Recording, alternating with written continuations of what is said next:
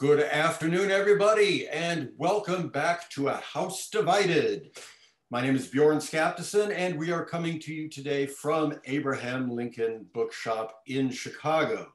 Now, there's a little bit of a different wrinkle to today's program. It is a special program, and it is coming to you today in partnership with the Lincoln Heritage Museum at Lincoln College in Lincoln, Illinois. So today's House Divided is a combination for you, coming to you from Abraham Lincoln Bookshop and the Lincoln Heritage Museum in Lincoln, Illinois. We thank the folks at Lincoln Heritage Museum for participating. Now, our guest today, whom you shall meet in just a moment, is Annette Gordon-Reed, and her book is On Juneteenth. Coming to us from Live Right Publishing. It's 148 pages. The cost is $15.95. And if you wish to order a copy of On Juneteenth from us during the course of this program, we are going to put a link in the comments. Now, of course, those of you who are watching the program live, you know you are watching it on Facebook Live, and you may ask questions of Professor Gordon-Reed in the comments section of Facebook Live. Many of you will be watching this later at our YouTube channel. And of course, she will not be available live to answer your questions then, but I do hope that you enjoy it. But of course, if you're watching live on Facebook, please feel free to ask your questions in the comments section, and feel even more than free to order a copy of the book. It has been signed by the author on a custom book plate. Thank you, Professor Gordon-Reed, for signing those book plates for us. Okay, let me tell you a little bit before I introduce our author about the Lincoln Heritage Museum. The Lincoln Heritage Museum at Lincoln College is a nationally recognized Abraham Lincoln Museum in Lincoln, Illinois. The Lincoln Heritage Museum pairs an impressive Lincoln collection with an immersive audiovisual experience to interpret Abraham Lincoln's life in a totally unique way. And I am going to, if you'll forgive me for a minute, I am going to launch a quick PowerPoint here so that you can see a few awesome photographs of Lincoln College and the Lincoln Heritage Museum. It really is, we call it, it's just down the street from what we call the Elephant in Illinois, the great big Springfield, the Abraham Lincoln Library there in Springfield, but just 30 minutes down the road, an artifact-based museum dedicated to the life of President Abraham Lincoln at Lincoln College. And I don't know if our author knows this, this might be a piece of trivia. Lincoln, Illinois is the only city in the US named for Abraham Lincoln, but not for President Abraham Lincoln. Abraham Lincoln, the surveyor, surveyed Lincoln, Illinois, and that's why they called Lincoln, Illinois, Lincoln, Illinois. Okay. Thank you to Olivia Partlow, the director of Lincoln Heritage Museum, and Ron Keller, the director of the Abraham Lincoln Center for Character Development. And we will meet, we will hear a little bit from them later, but they're not going to be, they're not going to join us live. Let me introduce our author for today. Again, the book On Juneteenth, and the author is Professor Annette Gordon-Reed. Professor Gordon-Reed is the Pulitzer Prize winning author of The Hemmingses of Monticello, An American Family. She's the author, also the author of Thomas Jefferson and Sally Hemings, An American Controversy, and many other things. And now the author of On Juneteenth. Annette Gordon-Reed is the Carl M. Loeb University Professor at Harvard University. And let's virtually welcome Annette Gordon-Reed to A House Divided. Thank you for joining us. Glad to be here. Thank you for inviting me. And I guess since a major part of this book is memoir, if you'll forgive me, I will open our talk with a little bit of Bjorn Skaptason memoir.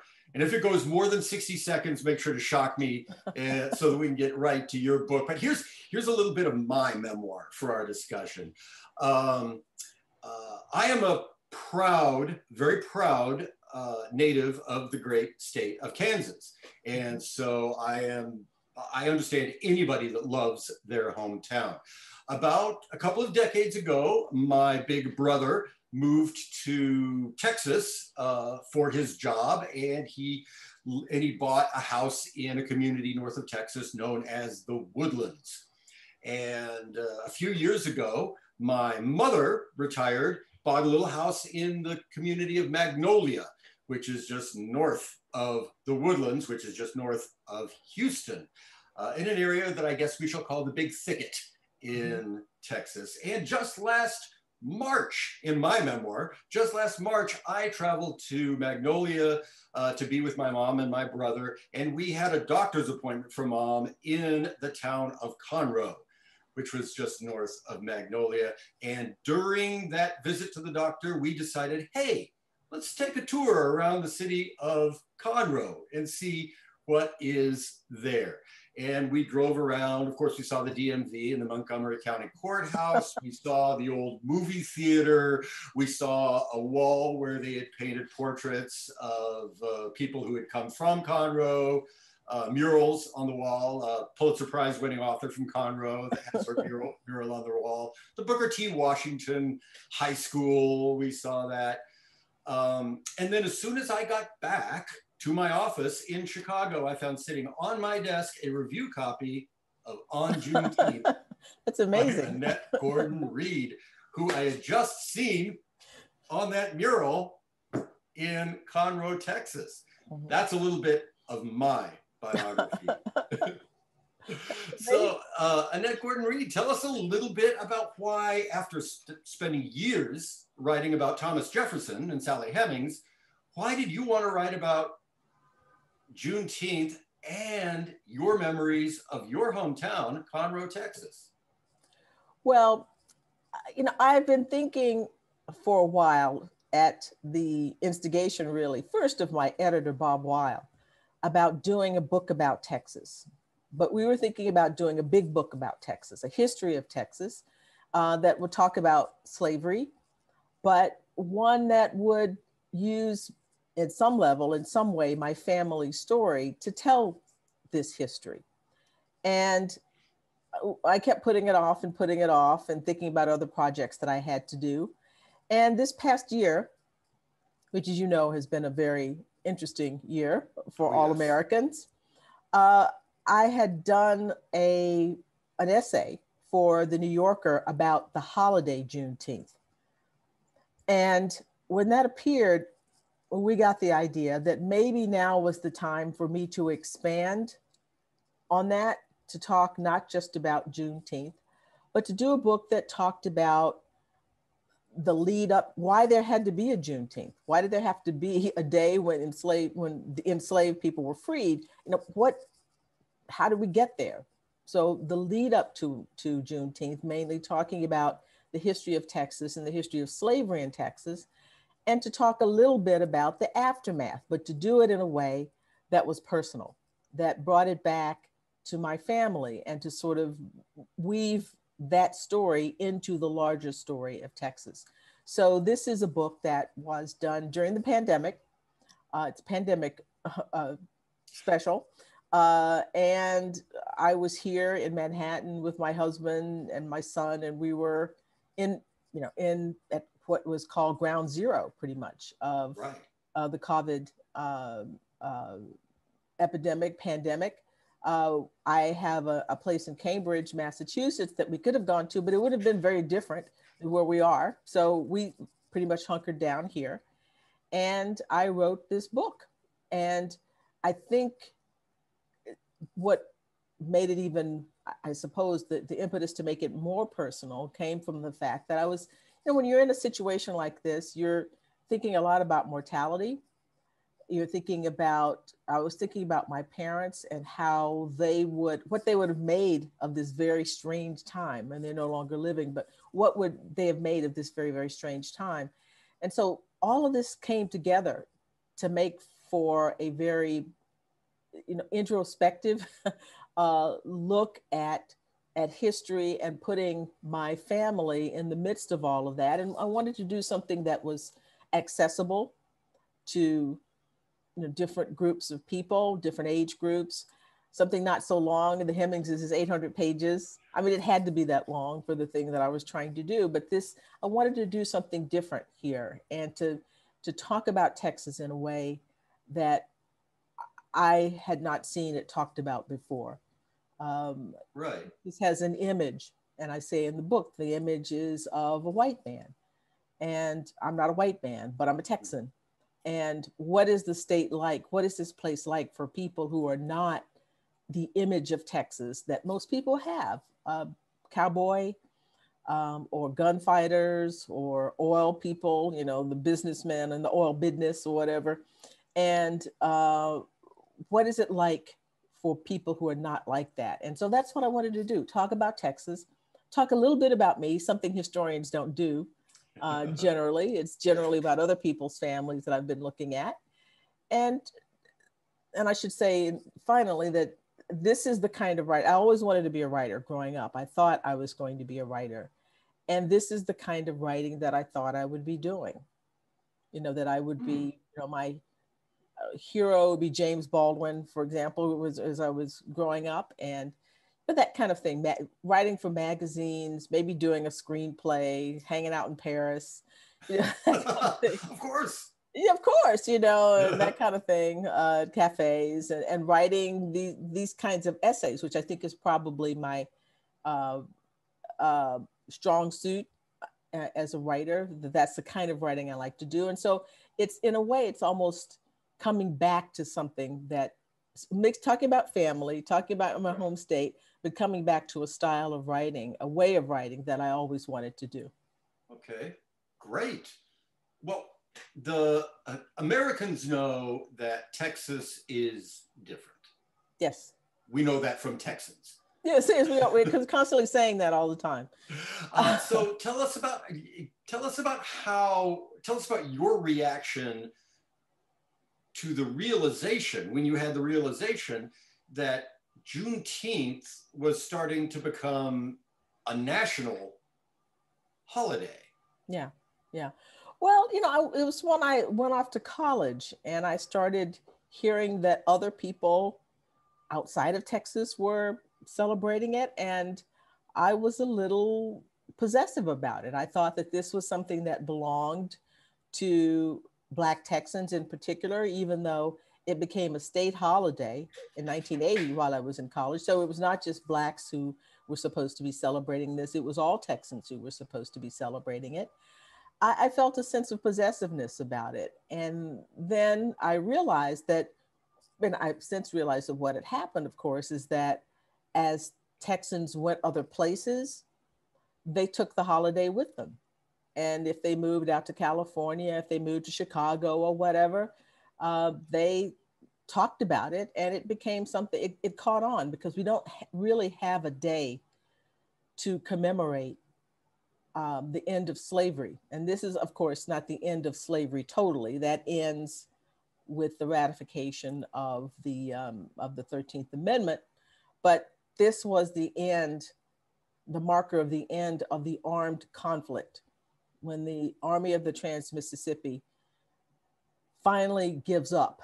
They'd given up, the Army of Northern Virginia had given up at Appomattox, but they were still fighting in the Southwest. And once this stopped, once they realized that there was no place for them to go, even though they won the last battle of the Civil War, the Confederates did, they, they did, but they decided they couldn't go on, and they surrendered at the beginning of June. And that's when Gordon Granger got his orders to go to Galveston with his troops and make this announcement about emancipation. So I realized that even though this is something that had to do with Texas immediately, it was a momentous thing for the country as a whole, the end of the armed conflict. I mean, Obviously there were skirmishes. There were people, vigilantes, and people who were perpetrating violence against the former enslaved all throughout the area for decades. But the army gives up, and then Granger can come in and make this announcement about the end of slavery. And I think very importantly, talking about the former enslaved occupying a plane of equality, that they're supposed to exist now in a state of equality with the people who were their former enslavers, which is an extraordinary thing for him to have written, and probably gave, well, I would imagine, gave a lot of hope to the enslaved, but enraged a number of the whites who were in that area. Mm-hmm. Well, I consider this a Civil War book. We sell Civil War books, so I'm telling our customers. You have to tell you how scary that is to me. Okay. Because you'll tell you why. Yeah. Because I write about Jefferson, and there are a lot of Jefferson buffs out there, right? So anything you say, there are going to be people who know or think they know all kinds of things about Jefferson. The Civil War people, oh yeah, are really, really passionate about this subject. And if you say anything, and I'm scared, because this is not my specialty. So it's sort of a daunting thing to think of it as the Civil War book, because I know I'm going to have a lot of people on my tail here. Okay. Let me tell you why I think it is a Civil War book, and why I think it's going to be a very successful Civil War book in its contribution to that story.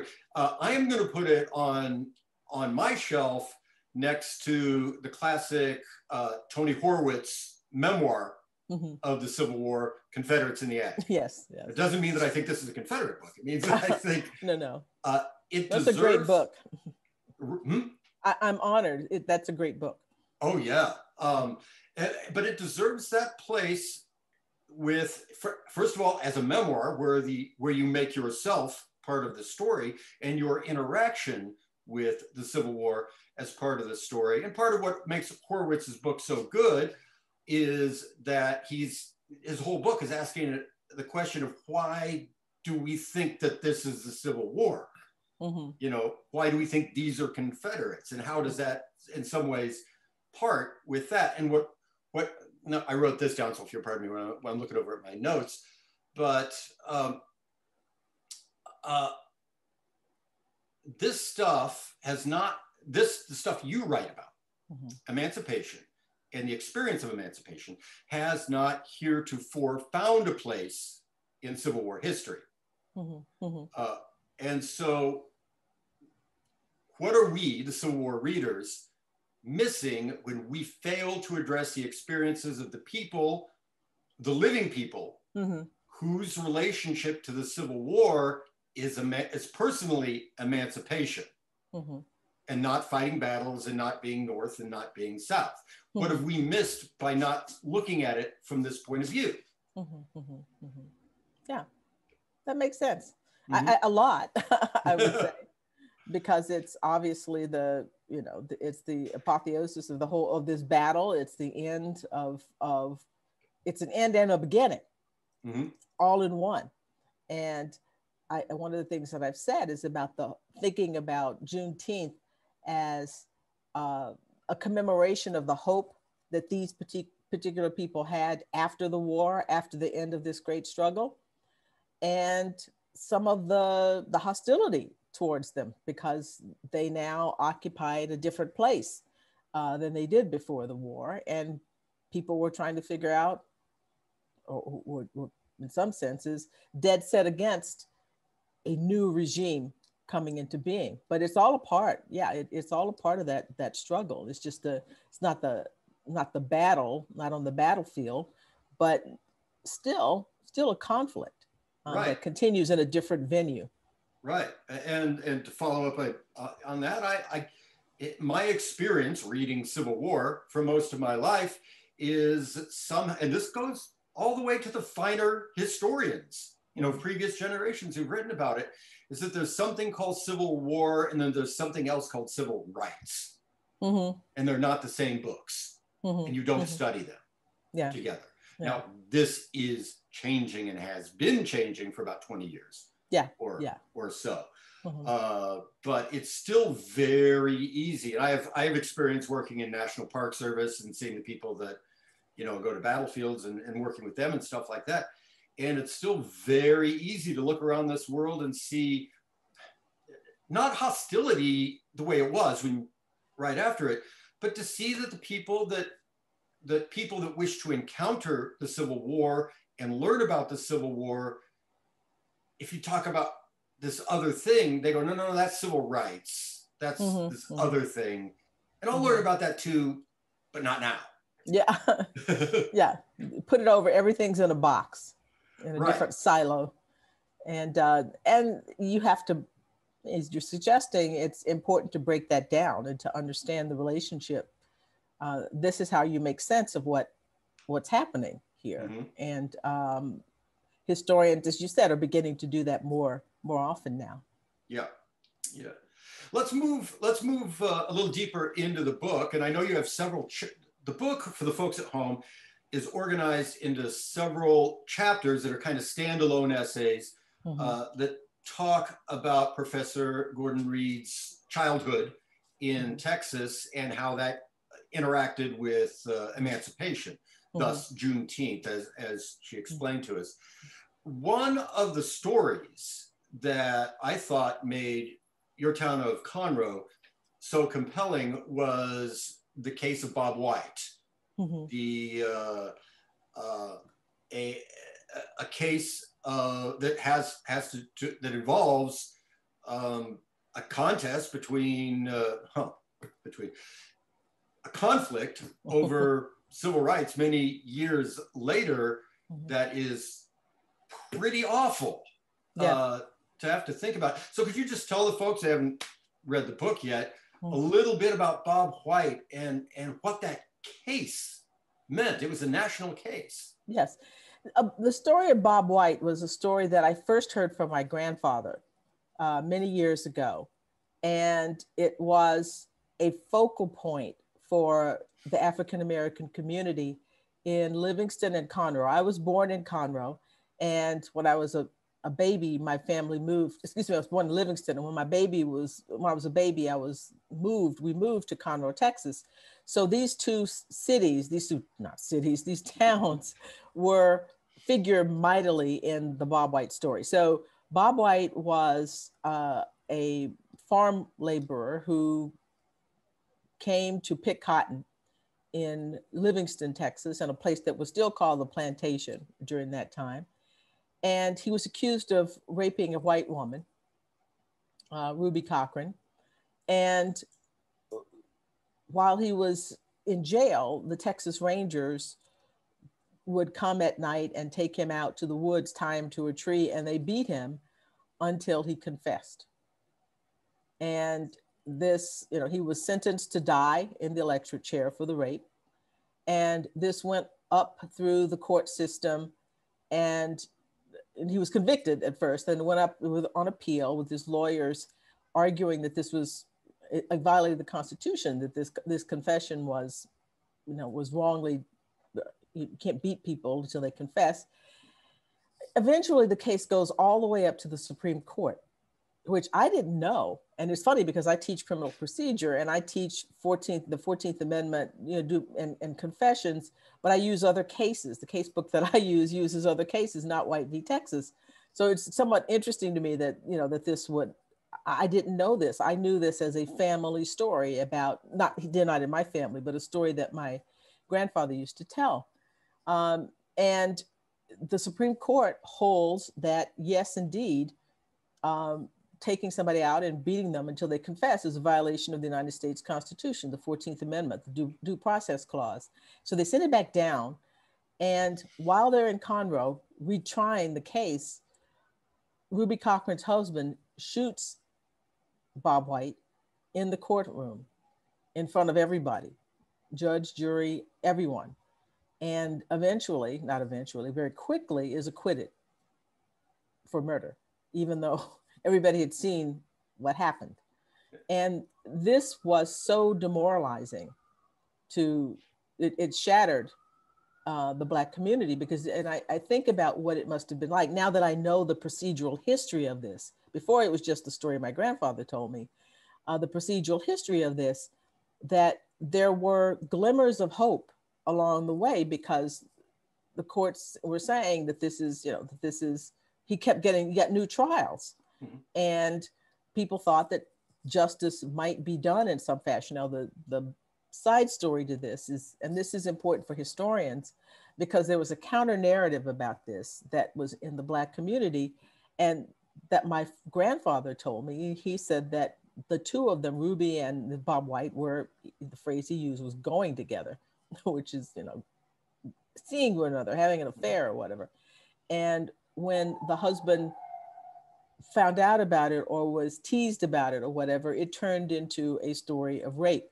Now, for historians, I don't know what the story, I don't know the truth or the falsity of that claim, but you work in historical, you know, you look at documents and oral histories and so forth, you have very often these competing narratives about what happened in a given situation.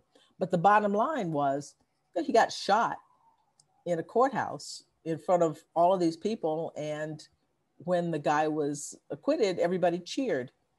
And this sort of further added to the really bad reputation that Conroe had on race. There had been lynchings before then. A man had been burned alive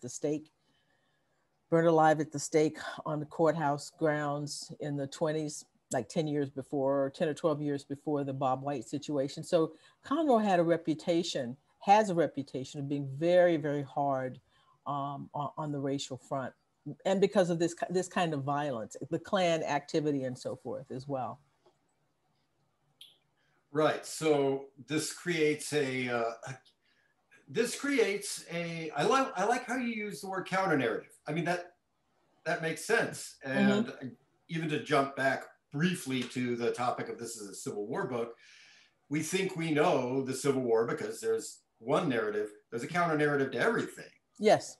And this helps to, even though it's an event that occurred in the 30s, mm-hmm. it helps to illustrate that. Yeah. It absolutely is still tied to the long struggle, the long Civil War. Oh yeah, absolutely. I mean, there was slavery was an economic system where people worked and didn't get paid, but it was also, because it was racially based, it created a hierarchy, and a hierarchy that benefited even whites who were not slave owners. Mm-hmm. It gave people who were poor, it gave people who were relatively powerless something that they could hold on to. You know, I may be destitute, I may not have a lot, but I'm better than a Black person. And I have power over Black people, and I have a privilege over Black people, privileges that Black people don't have. Like being able to walk into a courthouse and shoot somebody yes. and get off, you know. After the Supreme Court said. The Supreme Court said that, you know, what had happened, that, you know, this was cruel, unusual punishment. But in any event, so by the time, all of the things that happened up until, you know, through slavery, in the aftermath with the creation of Jim Crow, all of this stuff lingers in a place like Texas. There's a memory of this stuff, even if it's not spoken of all the time. But this Bob White was spoken of because, as I said, my grandfather told this story and other people knew it because it was notorious that something like this, it is one thing to have people, a mob, you know, dragging somebody out of their house and lynching them. That's terrible and it's tragic. But to have the legal system, you know, fall apart in that way, the rule of law, to show it to be a sham and non-existent, that really broke a lot of people's spirit. I had an aunt a couple of people, more than members of my family, who would not spend the night in Conroe. I mean, they'd come to visit us or whatever, but they wouldn't stay because the town just freaked them out. The whole idea of something like that happening, even after they remember that, you know, it's not, you could say, oh, that's in the past, forget about it. But it was embedded in a culture where there was segregation, where when I went to the doctor's office. I went to a separate waiting room. When we went to the movies, we had to sit in the balcony. Uh, and, you know, I was the person who integrated our school district. So all of this, the racial hierarchy, the racial understandings of how people were supposed to act, those were real, and they'd been put in place a long time ago. And the echoes of all of that, the part of the structure of the town and the culture and attitudes was still very much present when I was a kid. Mm-hmm. We're about halfway through our discussion, so I'm gonna step aside from the thread of discussion that we've had thus far, because I want to share a question with you from Ron Keller from the Lincoln Heritage Museum. And Ron asks, a New York Times review of your book noted that in writing it on Juneteenth, that you had to revisit your own assumptions about history. Elaborate on those assumptions, elaborate with what those assumptions were and what you discovered differently in the process. Well, one of the things, there are a number of places where and historians encounter this a lot. You think you know how something works, and then you go to the archive and you find out, no, that's not how it works. I had to think about one area that I write about is Native Americans, the relationship between African American people and indigenous people. Having grown up in a household with the father who romanticized the relationship between Native Americans and indigenous people and African Americans, thinking that because they were in conflict with European Americans, Anglo Americans, that somehow there was a natural alliance between the two of them, and there was not.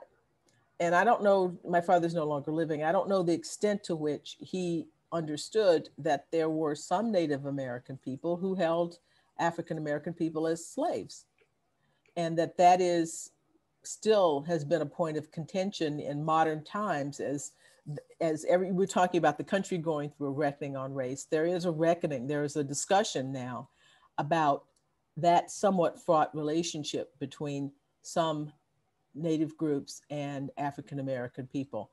And so I grew up thinking that there was this affinity, and it took, you know, a while reading and so forth and in college to understand that things were not as simple as I thought they were. And, you know, that there's no natural alliance among anybody, that people have their own interests in some places, in some ways, and other ways that they feel that they're in contention with one another.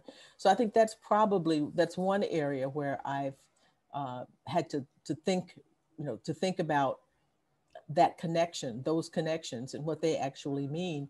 To think about as well the responses of white people to desegregation, not making excuses for them, obviously, but you're forced to think about what people lose, what people think they're losing. And that's why storekeepers were cruel to us. You know, when I talk about going into a store where we weren't supposed to go there, my parents didn't want us to go there because the proprietor was so unkind and disrespectful, but sometimes you'd go in to get bubble gum or whatever. But to think about bubble gum. To think about, what is going on with this guy? What is going on with this person? Not excusing his behavior, but instead of thinking, oh, this is just random hatefulness, what was in it for him to act like that? And it's back to what I was saying before about this notion of a hierarchy of what that means in the South to white people who may not necessarily have real wealth or real power, but that margin of difference between Black and white that helped prop up a system of racial hierarchy in places like Texas. Okay. I also have a question that I'm glad you sort of took it that way, because I have a question that in some ways dovetails with that from one of the volunteers at Lincoln Heritage Museum. And this question is that you detail the complicated history of Texas, Mhm. And then the question is, how do Texas schools deal today with that complex history, particularly the dark chapter of the treatment of slaves and Native Americans? And do you see any indication that history, as it is being taught today in schools, is still being whitewashed or downplayed? Mhm. Well, people take, kids take history, Texas history in the fourth grade and seventh grade in Texas. Mm-hmm. And I gather from what I have been seeing in recent years, it's certainly different. It's certainly better than what I got as a student. People are much more open in talking about these issues.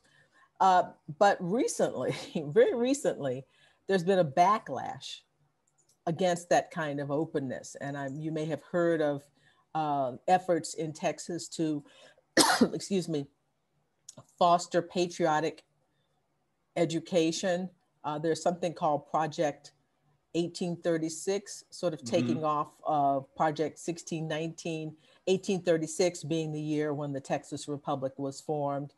And sort of, they claim that it's not really outlawing discussions of race and so forth, but you could, if you look at the bill, the law, it will chill people. I mean, there were people who say, why would I want to get in trouble?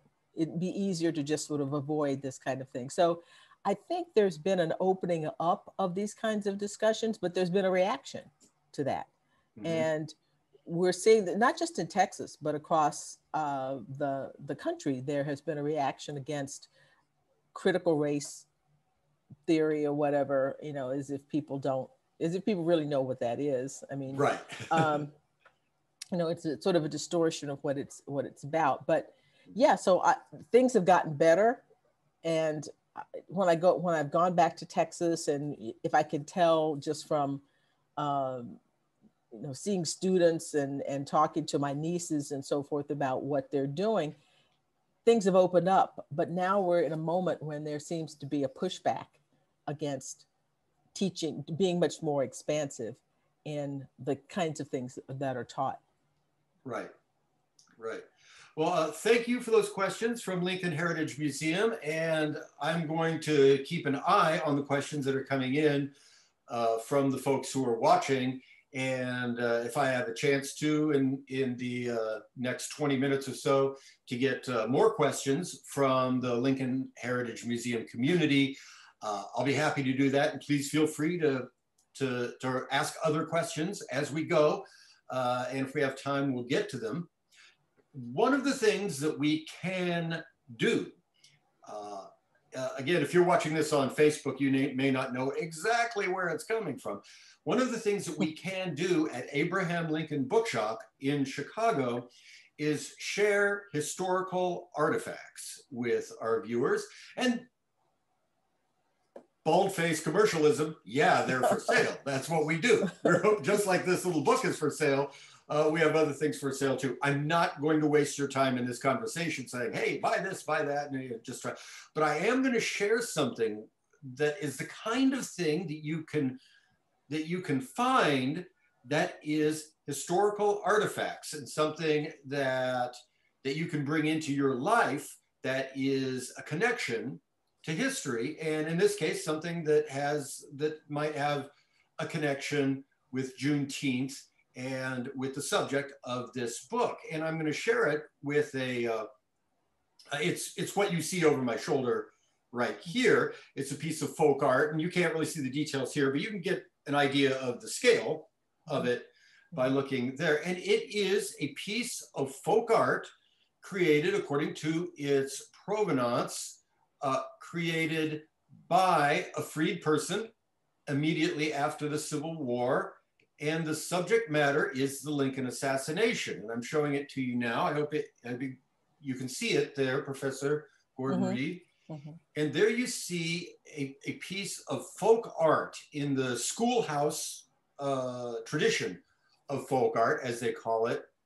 And you see there the subject matter, an African-American person, presumably a freedman, mourning at a sort of idea of what the grave of Abraham Lincoln might be. You have you see a mourning border. I'm going to point at some things here.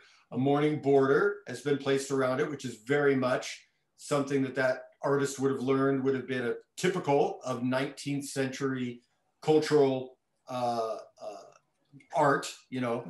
And then you see the trees in the background, they're willows. And then Abraham Lincoln, our nation has lost its father, 1809 to 1865. Professor Gordon Reed, what do you think of in terms of being an historian of the time of emancipation when you see a work of art like this that was created by the people who were affected by emancipation at the time? Well, Lincoln, as the martyred Lincoln, was seen as the person who had been the catalyst for emancipation. And there was always a sense of a connection to him, even though it's popular now, because I think it's right to say that African-American people, enslaved people, a lot of them emancipated themselves by running away, by breaking the Southern system once the war starts, by leaving. But Lincoln was symbolic, incredibly symbolic, as a person who was seen to have stood against, who made the war about the issue of slavery. And African Americans, many people in the African American community revered him. Douglass had some issues with him. Frederick Douglass had issues with him, that he wasn't moving fast enough. The real solid abolitionists wanted more radical action from him from the very, very beginning. But Douglass came to see that he had ended up, giving his life for this, and that he had maneuvered through some very, very difficult terrain during the war, and was seen as a friend of African American people. Now, we mentioned that he was for colonialism, colonization. They mention these as he's doesn't have the racial views that we have today, that we think are the proper racial views for this particular moment. But he got shot, for what he believed in, and the enemies of African American people saw him as an enemy, and therefore the enemy of my enemy is my friend. But it was even more than that. They knew, many African American people knew, that he was sincere in his belief that slavery was wrong, and he had given his life for that, because people saw him as someone who would bring about this equality. The Gettysburg Address that talks about equality, which I think is Granger's order, connects him to Lincoln in talking about equality. And he does this on the basis of the Emancipation Proclamation, and that word equality that Lincoln uses from the Declaration of Independence, hearkening back to that ideal that Black people, when they heard it, took very much to heart in the 18th century, sort of establishing Lincoln as a friend, as close to a friend as a white person could be for that time period. Right.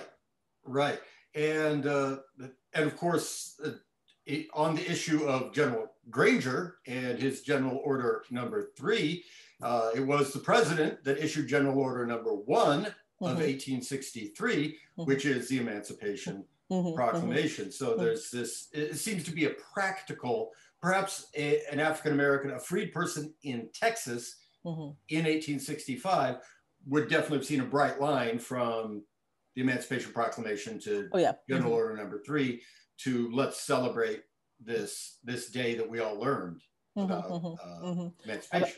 And Lincoln's death was a blow to them, but to all people who had been supporters of the United States and the Army and the cause for which they were fighting. So that makes perfect sense. That a piece of art fits very squarely within this notion of having lost a person who had been, as I said, as much of a friend to African American people as a white person could be during that time period in his position as a politician. Garrison, there were other people who were more radical than he and more outspoken, but not anybody who had the responsibilities. John Brown's back there. John Brown, yeah, not anyone who had, and John Brown too was a reverend figure as well, Right. but not anyone who had the responsibilities of being president. Right. Puts them in a different position altogether. All right. Okay, I'm going to move on from this topic and again back into the topic of popular culture. And please forgive me if I come across grouchy. And I do not blame you for me suddenly waking up at 5:30 this morning with the theme song of the 1971 Tom Laughlin film Billy Jack rattling around between my ears. But that is what happened. And I love film, I love cinema, and I can tell from your book that so do you and so did you as a child. And you introduce at least two, perhaps three if I'm forgetting one, films that you saw as a child in Conroe, in your local movie palace. Is this what, the Crichton Theater? Yes, the Crichton Theater. Yeah, and there you got to sit in the balcony. Yep. When you saw films like Billy Jack or no, by Billy Jack, we had moved to the North Hill Cinema, which was integrated by that time. Yeah. Okay, but the part about the book that really sticks with me is how the legend of Texas. Texas's legend, Texas's myth, Texas's history. These are all important things, and sometimes they conflict with each other. But how much films that you saw or stories that you told, even as children, could be as compelling as the film was supposed to be, such as The Alamo. Yet even then, perhaps you said that, well, this doesn't apply to me, or how does this apply to me? Tell the folks at home a little bit about that experience of just being a kid in the 60s and 70s and living this life in Conroe, which was not great. But you would go to the movie palace and see the films. Well, I would have to say, I'll push back on that a bit. Okay. I think my childhood was great. I mean, Conroe, aside from within the cocoon of my community, it was a good place to go out and ride your bike. And you did kid things. And for kids, if you have your family and security and, there were things that were bad, but it was not, I don't want to make it sound like this was not like, Foursquare oppression, 24 hours a day, white people. They didn't really figure into our lives all the time is what I'm getting at. Right. So I would say I had a happy childhood. Yeah. So movies have always been important to me. And it's funny, I didn't even realize that I was doing this until I was writing in the book that I was talking about these things through movies. I mean, Giant, and which I didn't see in the theater, I saw on television because obviously that's an older film. But The Alamo, the re-release of that, I didn't think, I thought it applied to me because I didn't know at that stage as much about Texas history and did not understand that the people fighting in the Alamo were fighting in part to protect the institution of slavery. I was going to see a film with Jim Bowie, who had the really cool knife and the sort of magical knife, like he was the only person in the world who had a knife like that. And Davy Crockett and William Travis, who was played by Lawrence Harvey, who was very handsome and dashing. And so I was well into the film. As a kid, I didn't know how complicated this was. Later on, when you think about it, I mean, I did know that there was a figure of the enslaved person in the film who was kind of cringeworthy in a way. I mean, the portrayal, anytime you never knew how African-American people were going to be portrayed in these movies. But it wasn't until later that I came to understand how weird it would be for a Black person to be so enamored of that crew of people when you've learned their background. You know, they're slaveholders, they're slave traders, and they wanted to protect slavery. Now, the Alamo is about valor.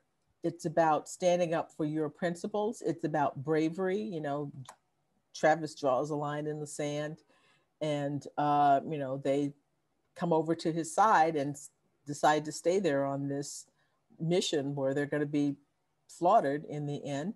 Um, so there are things, a notion of honor, but if you dig beneath that and you think of what they're fighting for, you think of what their principles were, that's what causes conflict. And one of the things that I raise in the book is, you know, Black people, it's definitely possible, it's necessary for Black people to be a part of the history of Texas, but it's a harder thing to think of Black people freely participating in the mythology of Texas, the myths that leave out who these guys were and the conflict that Texas had about slavery with Mexico, that Mexico, you know, had outlawed slavery. And I mean, they were looking the other way for Texans for a long time, but there was always that insecurity on the part of Texans about, you know, is this institution going to be supported or not? And that's one of the reasons they wanted to leave. So as a kid, I took all of this stuff in without knowing all of this. It's only when you become older, a teenager and an adult, when you look at this and say, how am I supposed to respond to this? What am I supposed to make of all of this? Right, right. I have a question here. Thank you very much for that. I have a question here from Daniel Weinberg, who is the owner of Abraham Lincoln Bookshop. And just down the hall, I'm watching the program just like the people around the world. Dan has a question for you. And he says, I'll never forget my parents taking me on a train down to Florida back in 1950 and 51. I woke up in my sleeper car one morning in a Georgia station and seeing for the first time a sign for a colored water fountain, quote. It truly shocked me, even being only 6 or 7 at the time. And so Dan asks, the question being, how can non-African Americans, reflecting on this kind of experience, how can non-African Americans participate in Juneteenth? Well, the way they participate. I mean, Juneteenth is in Texas is a festive thing. It's typically, when we were at home, it was barbecuing. It's sort of like think of the 4th of July. Right. When I was a kid, the 4th of July with Black people. And we celebrate the 4th of July as well. No, but seriously, how you can participate in it is to talk about this kind of thing, you know, to learn about it, to think about it, to make it a part of your consciousness, maybe bring these issues up with people who, when they say that there's, you know, deny that this history has any meaning, and explain how close we all are to this, that this is not, in the United States is a young country to begin with, but the things that we're talking about are just a couple of generations ago, 2 or 3 generations ago. I found my great-great-grandfather's name on a voter registration list from 1867. And to know that must have been a very hopeful thing for him. And then to know that, you know, a decade or so later, when Reconstruction ends, we're going to enter this era of Jim Crow and voter suppression. And here we are now in 2021 with efforts along those lines, prompted too by the participation of large numbers of people of color in the electorate. So I think that how can you participate in Juneteenth is that some of these issues are recurring, and to be vigilant about backsliding, be vigilant about some of those attitudes rearing their ugly head again at this particular moment. So we're, you know, Juneteenth is gone and that time period is gone, but some of the issues that are involved are very much with us today still. And I don't think anybody would feel bad about having a 4th summer barbecue I know, holiday. I know. Although we'd have to barbecue goat, I I guess, know. if I understand Yeah, it, except we didn't know, but we didn't do that. right? No, we didn't do that. But that was one of the traditional dishes, and I still haven't figured out how that got on the menu Right. for some people. But that's I have more to find out about this. Okay. We're coming up to the end of our time. And I thank you very much. Thank you very much, Professor Gordon Reed, for joining us. And I'm going to do one more question that I got from your book. And let's just say that this question is from T. Jefferson in Monticello in Virginia. Okay. And and Tom's got a deep question, but I guess he's a deep thinker. But yeah, you address this in the book. So let's just put it in a question here from Tom Jefferson. How can you love a country that does not love you back? Mm-hmm. A challenge that this book addresses. Mm-hmm. Because the country, I am the country. I'm a part of the country. I don't accept the idea that the country belongs to other people. It belongs to my family. It belongs to my friends. It belongs to the generations of people who lived in the country and labored in the country and helped build the country. And no one can claim that and, from me as take precedence over my allegiances and my right to be here. So I love my country because I loved my mother and my father and my brothers and my grandparents and my friends and all the people with whom I had experiences growing up in this particular place. It's those people, those experiences, those memories, and the hopes that you have for a better life that tie me to this place. So the question assumes that the United States belongs to a group of people, a certain group of people who would deny me or who would be hostile towards me, but I don't think it does belong just to them. Mm-hmm. And I'm not going to give you very much time to answer this question, but of course, one of the reasons why we want to hear from you is the years that you spent looking at Thomas Jefferson mm-hmm. and Sally Hemings. And so can you very briefly or just say, has your interaction with Thomas Jefferson, how has your understanding of Thomas Jefferson changed over all of the years that you've studied him? Mm-hmm. Has it really evolved a lot? I think it's evolved because I think I've evolved. I've gotten older and I realize how hard it is to do anything in the world. And he did lots of different things. So I think I am probably, I am more sympathetic mm-hmm. to his failures and weaknesses than I would have been at the very beginning of this journey. And I think that's largely about looking at myself, forgiving myself for my flaws and right. For the ways that I don't live up to the things that I want to live up to. So I think that's come with age and a looking at the world and people, not just him, but the world and people in general with a more charitable eye. Okay. Well, I guess we're here just about the end of the program. I do want to shout out to some of the people who are watching, even though we're not going to be able to ask your questions. Thank you for Bill Gorski and Tom Pete for participating. I also want to thank some of the fine volunteers at the Lincoln Heritage Museum. And I'm afraid I may have lost their names. Oh, here we go. Libby, Curtis, Lynn, Steve, and Dora, valued volunteers at the Lincoln Heritage Museum. Dave Wiegers and Dave Bradley are two Daves that are regular participants in A House Divided. Tom from Mechanicsburg, Pennsylvania. Thank you, Tom, for being back with us and joining us. Again, the book that you can order from the link in Facebook, or just go to our website at alincolnbookshop.com. If you're watching this later on the YouTube channel, there'll also be a link under there.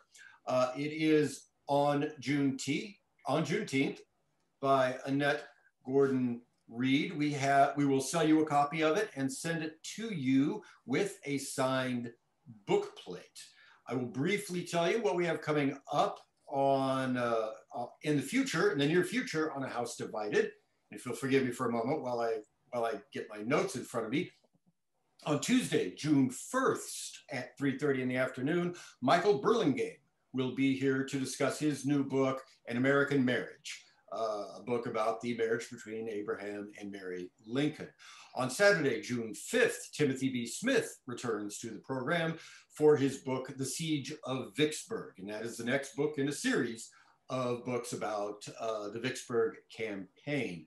And then I'm thrilled to announce that on the 1st of July, which of course is the anniversary of the first day of the Battle of Gettysburg, Brian Matthew Jordan will join us to discuss A Thousand May Fall, Life, Death, and Survival in the Union Army, and scenes from the Battle of Gettysburg playing a very important part in that book. So join us for any of those programs. You'll find the details at our website, alincolnbookshop.com.